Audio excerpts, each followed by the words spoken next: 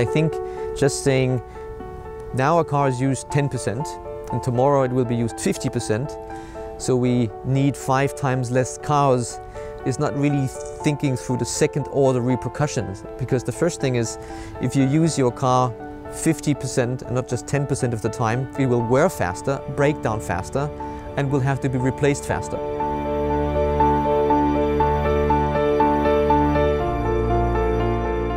The second thing is, if we mutualize mobility, it will be cheaper. If it will be cheaper, there will be more people participating in mobility. So the demand for vehicles actually will go up.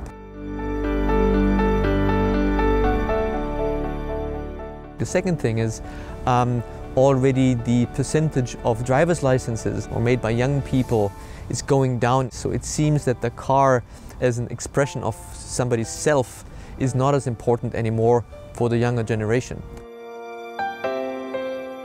Car companies, car makers have already embraced the idea of substituting a physical product by a driving experience, by either bringing up or founding new companies or by actively acquiring startups in that space.